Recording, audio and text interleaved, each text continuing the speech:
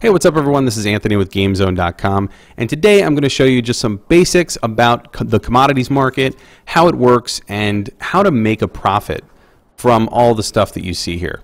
So very simply, we're going to go ahead and find a product that we can purchase, and I would like to purchase food cartridges from here, from where I am. So I'm going to find those. Food cartridges. Food cartridges are in medium supply here, which means that you can buy them for 67 credits.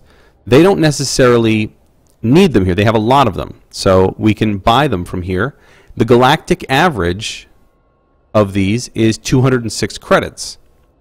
And if we look over to the right, we can see that these food cartridges are normally exported to these systems: LHS 3505, Chukchu, Leiden, Valungu, V1285, Aquile.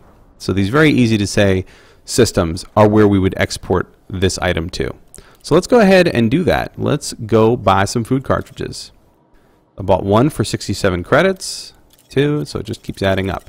I am going to fill my cargo hold, cargo full, with 21. Okay. And we are going to take this to LHS 3505. So I'm going to go into my menu, my galaxy map right here, and type in LHS 3505. Was it 3505? LHS 3505? Yes, there it is. We're going to hit this button here, which is to plot our route, and it's 9.91 light years away. So we want to make sure that since we filled our cargo hold, we want to make sure that we can make that jump. So down here we have cargo mass. What we're going to do is close this, look over here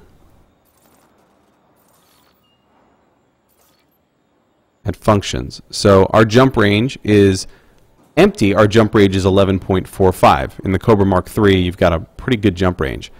In our jump range currently is 9.8. Well, 9.8 is more than 9.1, so we're going to make our jump.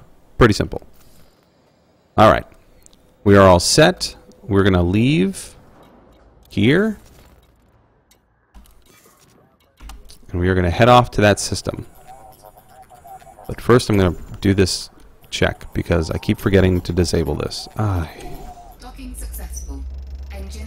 Alright, here we are. We've landed in the starport of Olivus City. Olivus? Alright, I refueled. Now let's go ahead and go to the commodities market and see what our food cartridges are selling for. Okay. We have 21 food cartridges, and they sell for 142. So we are going to sell, which means that we make 75 credit profit on one of these. So we're going to sell all of them,